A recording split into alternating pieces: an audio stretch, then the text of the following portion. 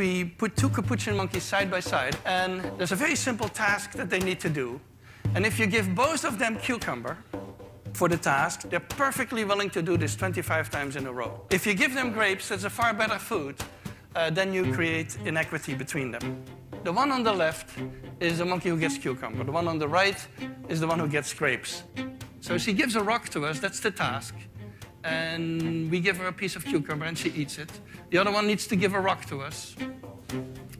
And that's what she does. And she gets a grape. And she eats it. The other one sees that. She gives a rock to us now, gets again cucumber.